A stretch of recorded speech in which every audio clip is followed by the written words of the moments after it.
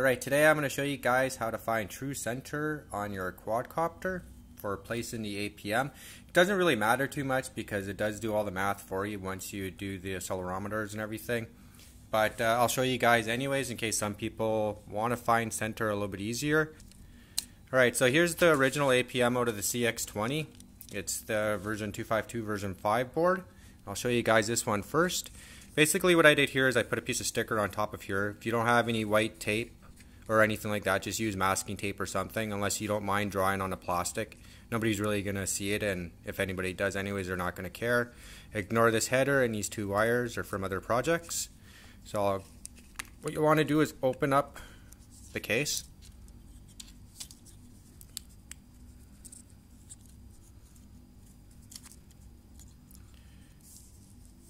And reveal the little hidden duck inside. Right, so the gyro chip you're after is this guy right here. So measure the distance any way you can with a ruler or whatever.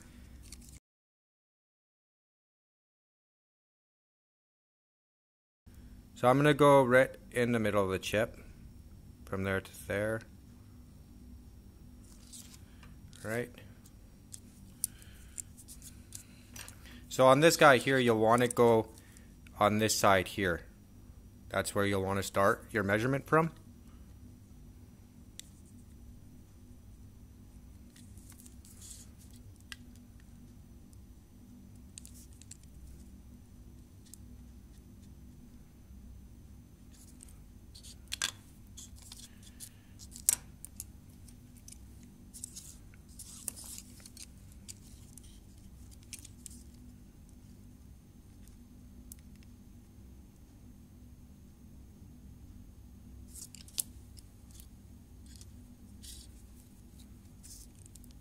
And again, the same with this guy.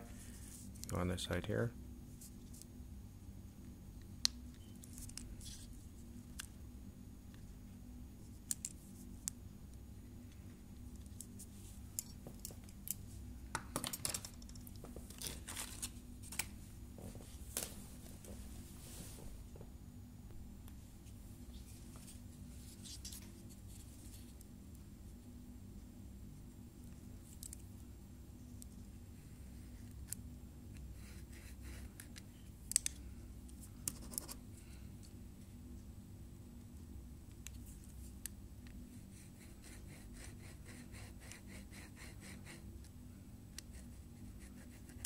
Helps if you find a pen that actually can work on this.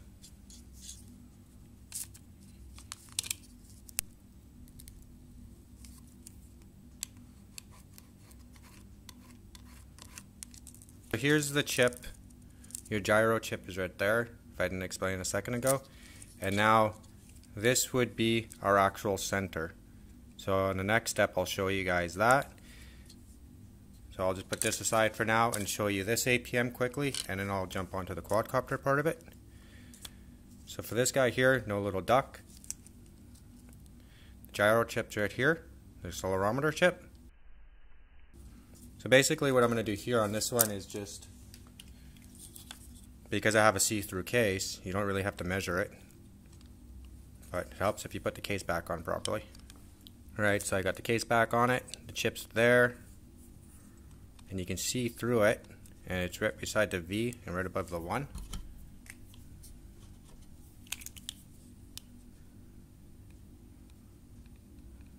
Just mark it any which way you can, with whatever you have around the house. Right, so that's that step. Okay, so now I'll jump onto the quadcopter and show you how to center it. Alright, I'll show you guys how to center it. If you have two elastic bands, the larger elastic bands, it might be okay, but you don't want to put too much stress on these motors. So basically what I do is, if you have a long enough string, take it, and what you'll want to do is just go around all the motors like this until you can get all of them. But for now I'm just going to make two separate ones.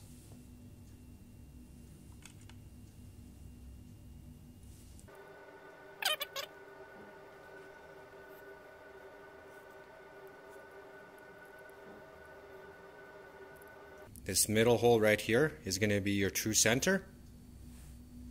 So now you'll want to take your APM,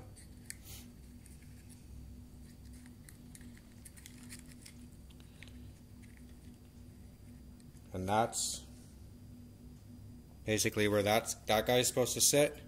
And surprisingly, the APM 2.6 is further to the back. Most people would think you want to square it up with these 4 screws.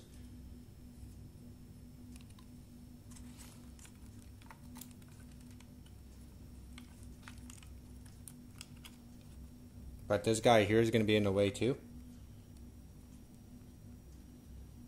So basically, if you can see that, it's way further back.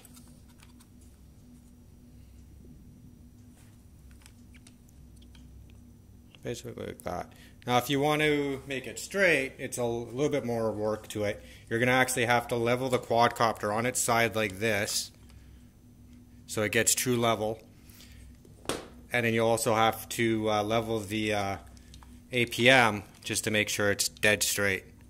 Seems like a lot of work, but that's up to you guys. Anyways, I thought I would show you this little trick, and that's it. Thanks for watching.